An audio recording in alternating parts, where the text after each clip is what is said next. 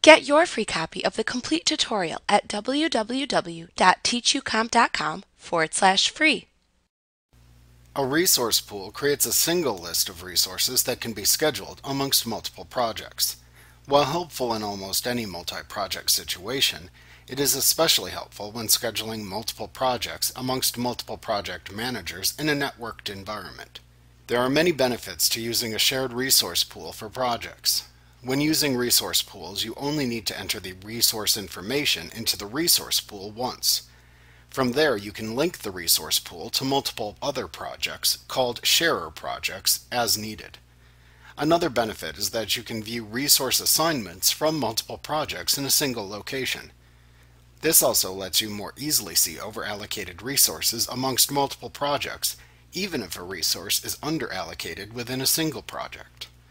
These are just a few benefits of using resource pools. Before using a resource pool amongst multiple projects, you must first create the resource pool. This file is often placed in a shared network folder for ease of access between all project managers who need to link their sharer projects to the resource pool. Also, any project file can be used as a resource pool. However, it is most often a project file that contains no tasks, as the whole point of the file is to serve as a shared resource pool. Also, it is a good idea to save the resource pool with a file name that makes it perfectly clear that this file is a resource pool and not simply just another project file. After creating and saving a blank project file with the desired name, add the shared resources to the resource sheet view in the resource pool and save it. Then you link the desired sharer project files to the dedicated shared resource pool.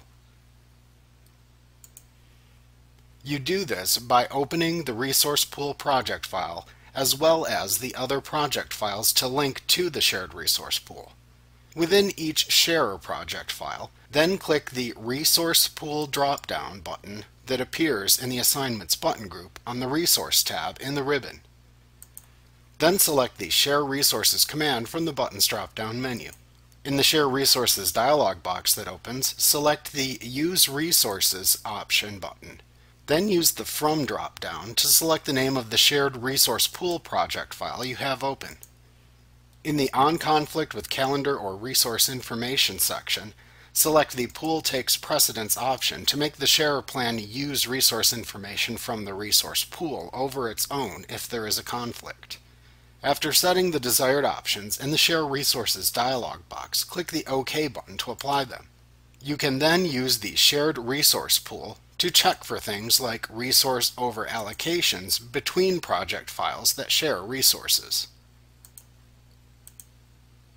Like what you see? Pick up your free copy of the complete tutorial at www.teachucomp.com/free.